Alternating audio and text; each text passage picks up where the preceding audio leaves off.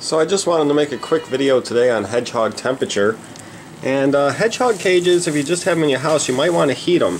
I never talk about heat that much because in my pet room here, I've got my reptile rack with lots of heat. I've got heat lamps on my snakes and turtles and bearded dragons everywhere.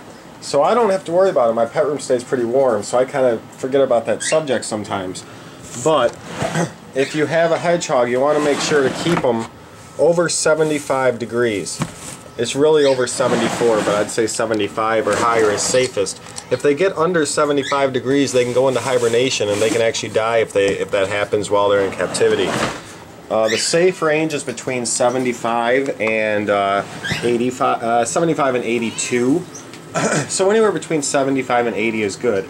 If your room is too cool for your hedgehog, all you need to do is simply put on a light like this. Infrared heat light will work fine. Just a small, like 25 watt will be fine. Put that on like a corner of the cage and let them be able to choose a hotter or colder temperature as they want. So heat up like a corner or a third of the cage and let them decide on what they want for the rest. Or you could use a heat pad. A small heat pad's fine. You don't have to get anything too big. So I just wanted to talk about that. Remember to keep your hedgehogs between 75 and 80 degrees. See you guys next time.